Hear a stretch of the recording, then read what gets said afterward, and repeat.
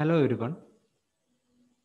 From today onwards, you will be studying about different types of injuries like sprains, fractures, bruise, graze, cut, burn, stings, etc.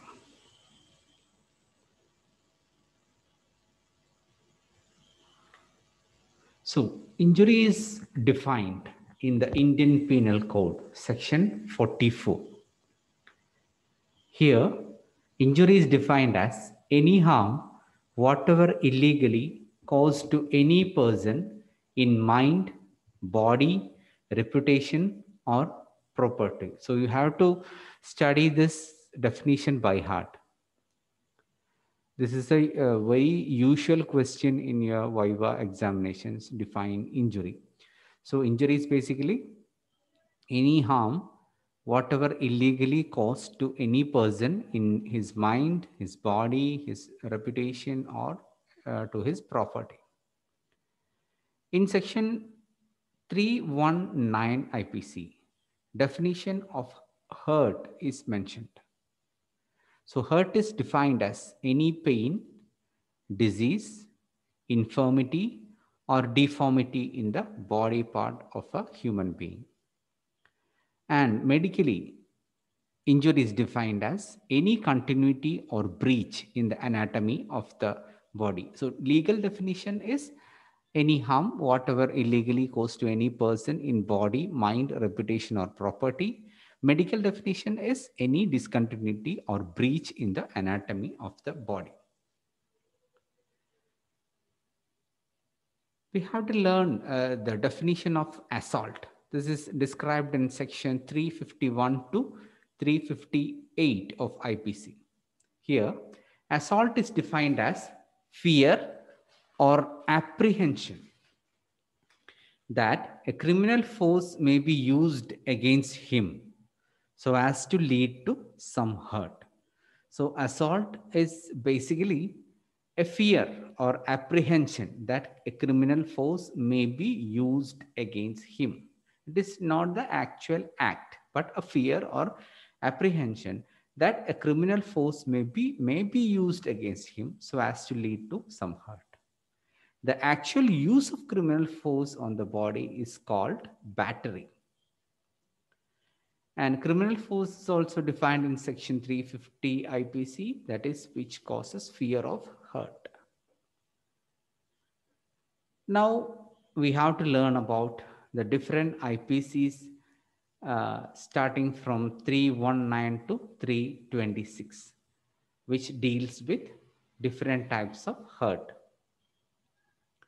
So in section 319 IPC, there is definition of hurt. In section 320 IPC, it defines grievous hurt. 321 IPC defines voluntarily causing hurt. 322 defines voluntarily causing grievous hurt. 323 deals with the punishment for causing hurt, that is up to imprisonment up to 3 years or fine or with both. Section 324 IPC deals with punishment for causing hurt by dangerous weapon. The punishment may be up to 3 years imprisonment or fine or both. Section 325 IPC deals with punishment for causing grievous hurt. Punishment may be up to 7 years imprisonment and fine. Section 326 deals with the punishment for causing grievous hurt with dangerous weapons. Punishment may be up to 10 years imprisonment or to life and fine. Now we are moving on to the classification of injuries. Basically, injuries can be classified as two, that is mechanical injuries and thermal injuries. In mechanical injuries, there is a subclassification, that is abrasion, contusion, laceration, incised, stab, firearm. In the coming classes, we will be dealing with all these injuries in detail. Now, the second type is thermal injuries, can be due to burn, scalds, chemical burns, radiation burns, electric burns, lightning burns, and explosive burns. So, Depending upon the causative factor, there are different types of injuries. The first one is mechanical or physical injury, and the second one is thermal injury. The mechanical or physical injuries can be caused by blunt force. Example, abrasions, lacerations, and contusions, otherwise called as bruises. The second type is caused by sharp force. Two varieties are there: incised wound and punctured wound. Sometimes puncture wound may be incised puncture or lacerated punctures. We will learn in detail in the coming classes. Third variety is caused by firearms. It can be by rifle firearm, by smoothbore firearm, or by country-made firearms. The second variety is thermal injuries. That is, first it can be due to heat. Heat can cause two types of effects: a generalized effect that affects the whole body, or a localized effect of heat that affect certain parts. So generalized effect of heat, the examples are heat hyperpyrexia or heat stroke, heat exhaustion or heat collapse, heat cramps or minus cramps. The localized effect of heat can be two types: burns and scalds. Burns is due to the application of dry heat, and scald may be due to the application of moist heat. The next variety of thermal injury is due to cold. Generalized effect of cold can cause hypothermia, and localized effect of cold can produce frostbite or trench foot. Frostbite is due to dry cold, trench foot is due to wet cold. The third variety of thermal injuries can be caused by chemical agents, corrosives, and corrosion and irritation can be caused. Corrosion is due to strong acids or alkalis. Irritation is due to weak acids or weak alkalis or vegetable or animal extracts. Some miscellaneous thermal injuries like lightning burns due to electric current, heat, and mechanical force. Then electrical burns due to electrical current, radiation.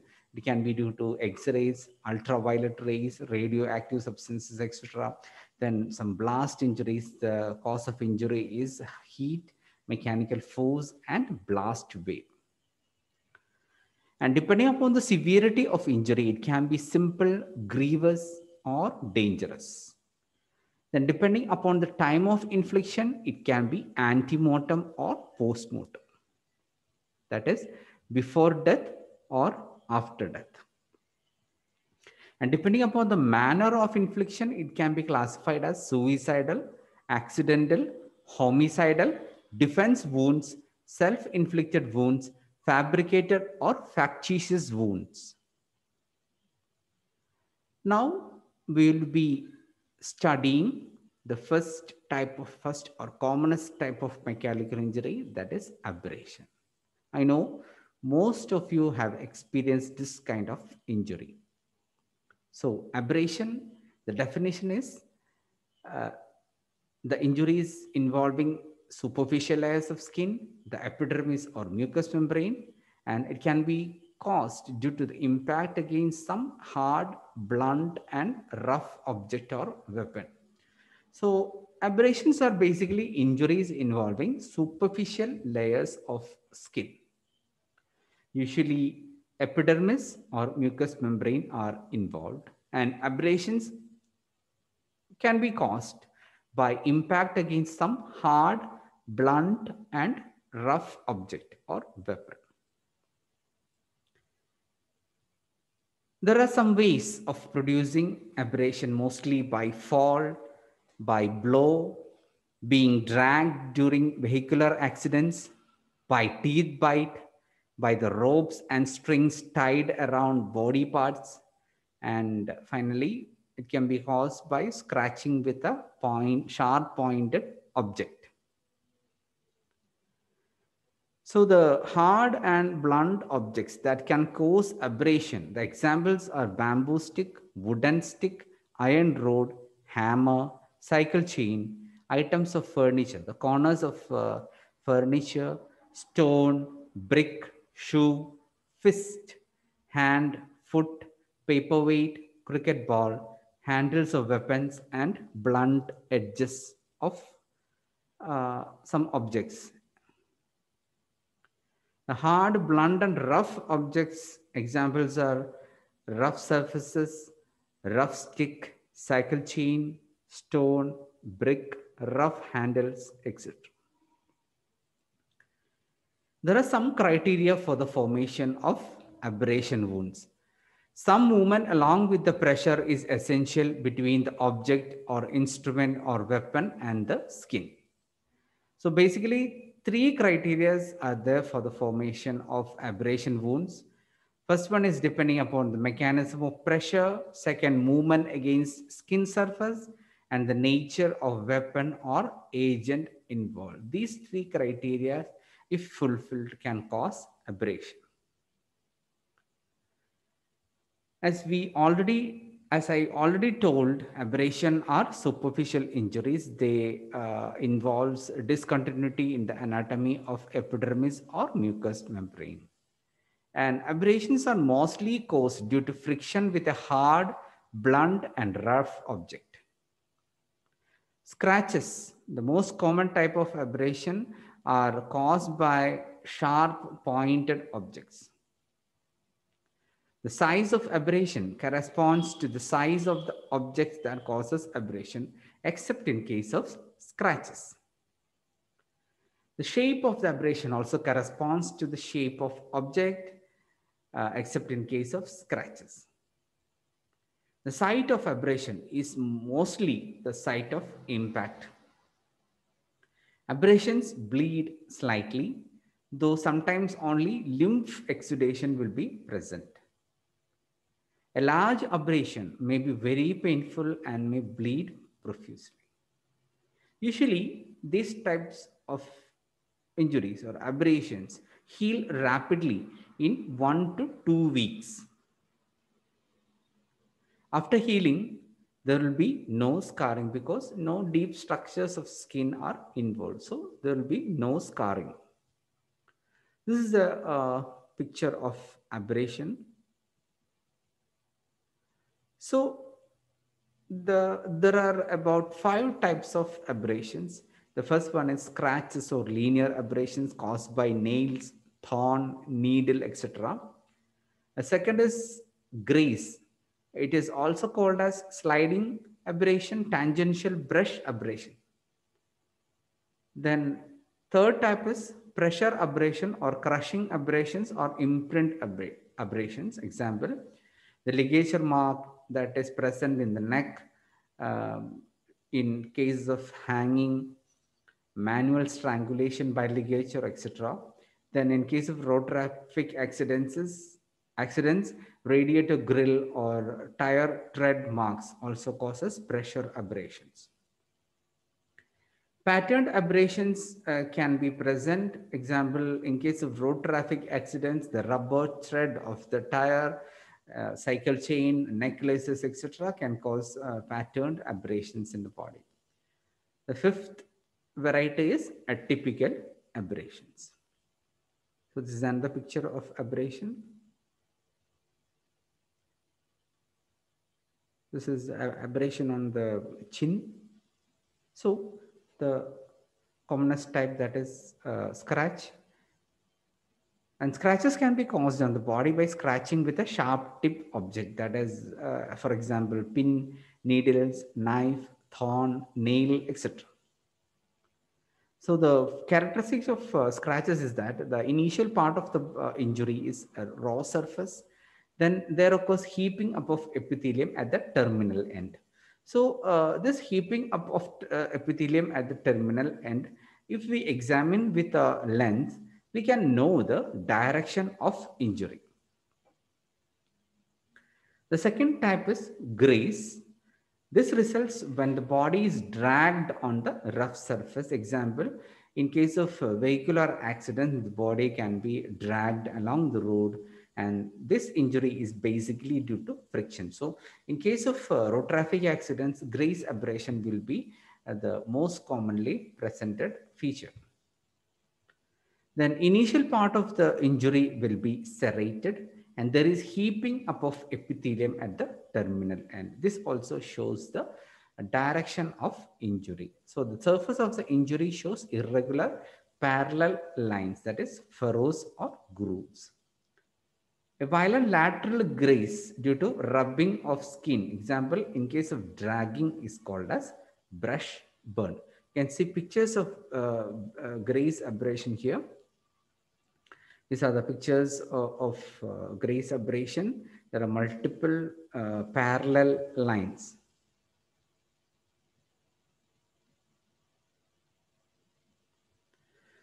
This is also graze abrasion, usually seen on the shoulders or bony prominences. This graze abrasion on the shoulder. And the third variety is pressure abrasion. Then the pressure abrasion results from pressure of the object on the body with little or no friction. The most common examples for pressure abrasion are the ligation mark present on the neck in case of hanging and strangulation by ligatures. Then tire marks during being run over by a vehicle in road traffic accidents, and teeth bite and nail marks. These are examples for pressure abrasion. The fourth variety is patterned abrasion. Here, the impacting object, after coming in contact with the body part, injures the epithelium and at the same time reproduces its print or pattern on the body.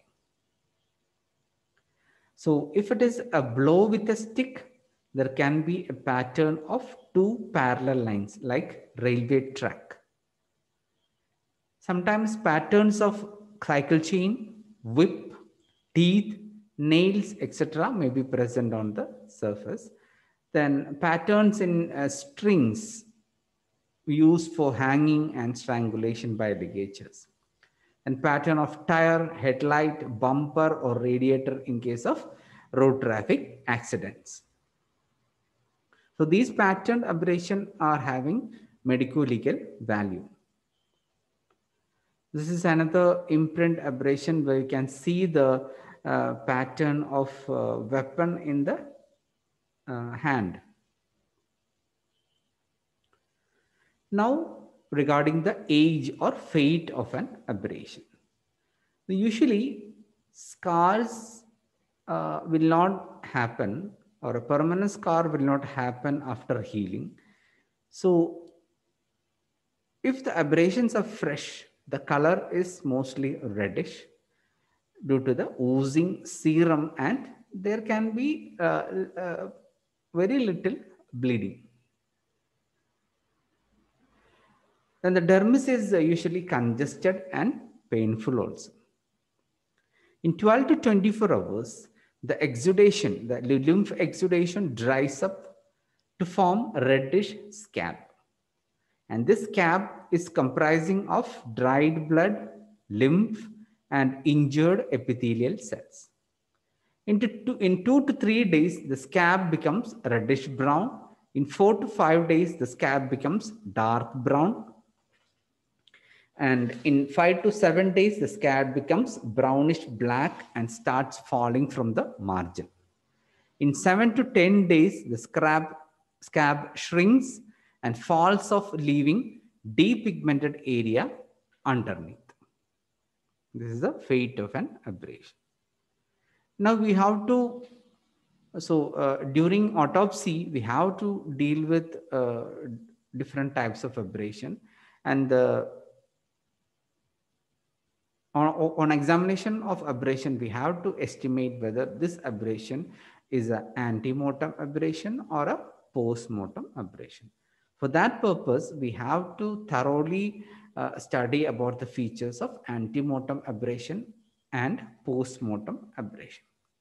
So in case of antemortem abrasion, there will be bleeding, and postmortem abrasions shows no bleeding.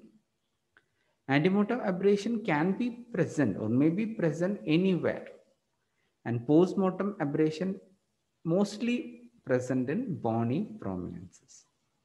Color red in case of antemortem abrasion, yellowish in case of postmortem abrasion. And features of inflammation may be present in antemortem abrasion, not seen in postmortem abrasion. Stages of different stages of healing may be seen in antemortem abrasion, never in postmortem abrasion. The blood and stain that are present in the abrasions, which are formed antemortem, cannot be easily washed away due to the presence of fibrin. But the blood stains in the postmortem abrasion can be easily washed away. The margins of antemortem abrasion will be diffuse, but in postmortem abrasion, the margins will be clear cut. In antemortem abrasion, the injury merges into the surrounding tissues. But in postmortem abrasion, it will be a clear-cut injury. Antemortem injuries or antemortem abrasions may show swelling due to exudation. So the scab will be slightly raised. And in postmortem abrasion, even if scab is present, scab will be depressed instead of raising. And the enzyme levels will be increased in antemortem abrasion, and enzyme levels will never be increased in postmortem abrasion. It will not be relevant. So what is the medico-legal importance of abrasion?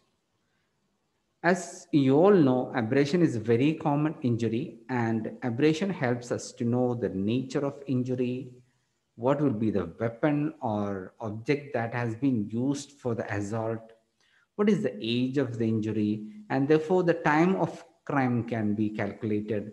Then the direction of injury, whether the injury is antemortem or postmortem can be estimated, and postmortem abrasion may result due to assault or due to mishandling or during shifting of the dead body. So this is the medico-legal importance of abrasion. We can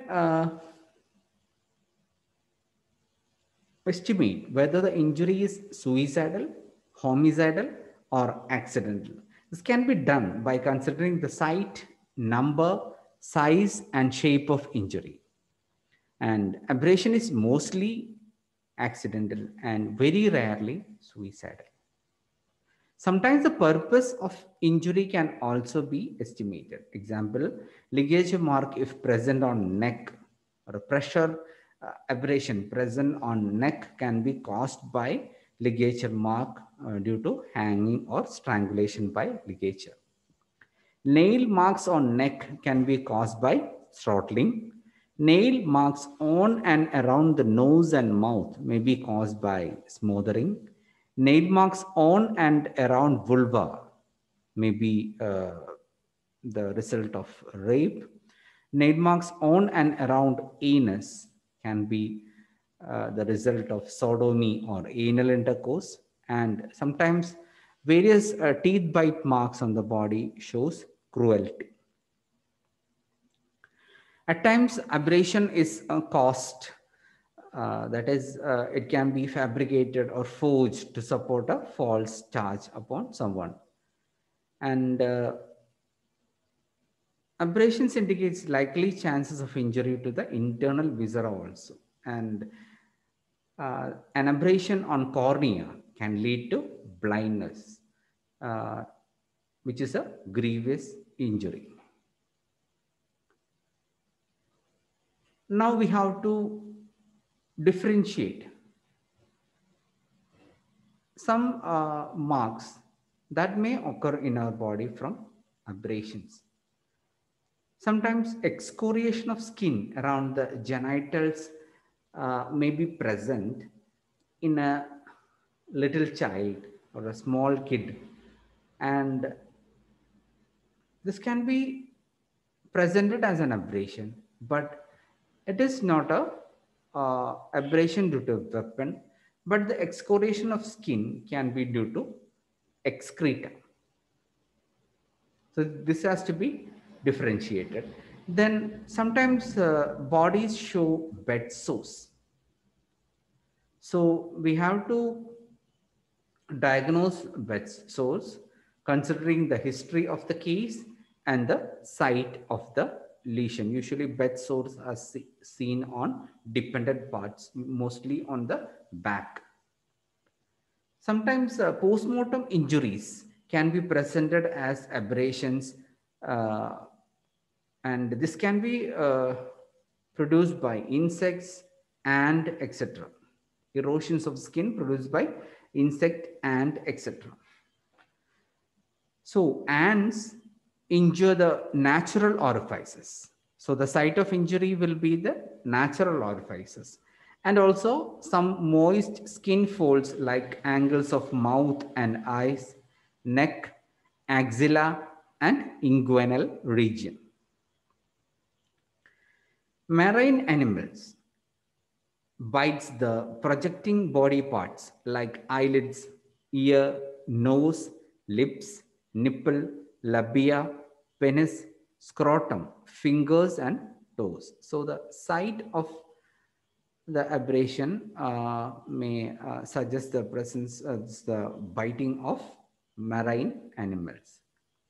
So in these injuries, that is injury caused, erosion caused by insects or ants or by the marine animals, there will be no signs of inflammation and vital reaction. And also the edges will appear irregular and nibbled. And this completes the end of the topic abrasion. In the next class, you'll be learning about contusions and lacerations. Thank you.